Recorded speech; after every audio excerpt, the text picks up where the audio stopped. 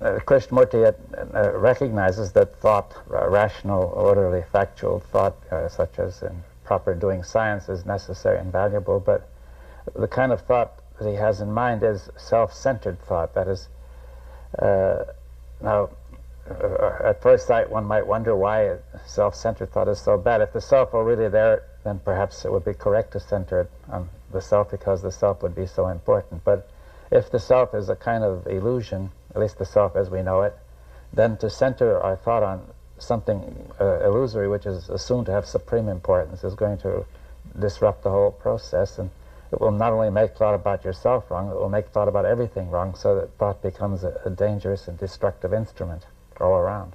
Because this illusory self, which is really an image, is regarded as all important, whenever anything about it appears to be threatened, the brain develops a very powerful defense mechanism to try to prevent this from taking place. You can see this in an elementary way. If somebody says you're an idiot, the image of yourself as an idiot is painful, and there's an automatic response to accept assumptions proving you're not an idiot, somebody else is an idiot. But that's a minor point. The major point is that if somebody says something which threatens the reality of this whole structure itself, then it's as if your life were at stake. The brain, all stops are pulled out, and the brain responds, with the instinct of self-preservation to absolutely prevent you from considering it. It may just dull the mind or transfer attention somewhere else, or make you forget about it, or make you find yourself thinking of something else, any number of defenses. And you see, it's clear that when somebody like Krishnamurti comes along and says that this is an illusion, or this isn't real, that this defense mechanism is going to be provoked into action, and this then becomes the principal difficulty in listening to the communication. Part of the defense is to make us unconscious of it. You see, the major form of defense is simply concealment of what's going on, because if we could see what's going on, it would be obvious it's an illusion. It's like seeing through the trick of the magician. So also all the ways I've described, such as forgetting and zapping your mind or jumping to something else, are modes of concealment. You may also conceal by just denying that it's so and asserting something else. And therefore, we are not conscious we are not conscious certainly of the defense mechanism, because this process of concealment itself has to be concealed in order to make it effective. And therefore, the defense, the major part of the defense, consists in making the whole process unconscious. Krishnamurti is suggesting, proposing, or even saying that the self is not the source of thought, but rather thought is the source of the self. Now, that may seem paradoxical to our ordinary experience, but at least we can make it reasonable. You see, if we're saying that the assumption of the self creates inside a kind of image of the self corresponding to that assumption with great power, and that image is attributed reality, and you get a feeling that it's real.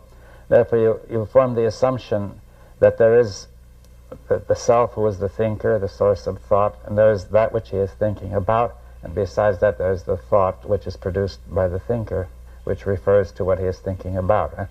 Now, therefore, the things which really are solidly existent in that view are the thinker and what he is thinking about. Thought is a very ethereal, almost non-existent thing.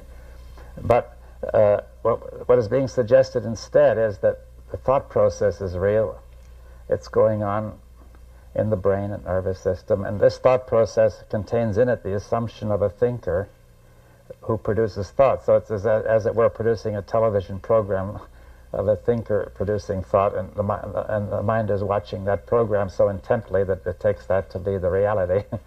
And then, therefore, thought now says, I am very modest, I am serving the thinker, but in fact it's serving itself, because it produces this thinker and then does what this thinker wants. Krishnamurti talked a great deal about conditioning, and he admitted that certain kinds of conditioning were necessary, such as learning to do things. But there's a kind of conditioning around the self which is extremely strong, because it contains assumptions of absolute necessity. You see, the self is considered to be something supremely important, and whatever it needs is regarded as absolutely necessary, which means that it cannot be otherwise, it cannot yield. and therefore it takes first priority and it pushes everything outside, including even the requirement that thoughts should be correct and true. And therefore it immediately starts self-deception going, and that is why thought becomes dangerous, because if thought deceives itself, it is really very dangerous. Well, I think the ultimate purpose of Kay's work was stated very early in his life, in his work, which was to free humanity from the destructive conditioning we've been talking about. That is, this conditioning around the self-centered thought is really an enslavement to absurdity, to destruction, to unhappiness, sorrow. And no other kind of freedom means anything unless we are free from that. And therefore I think that he felt that once man was free from that, then the way would be open to creative unfoldment in all sorts of directions.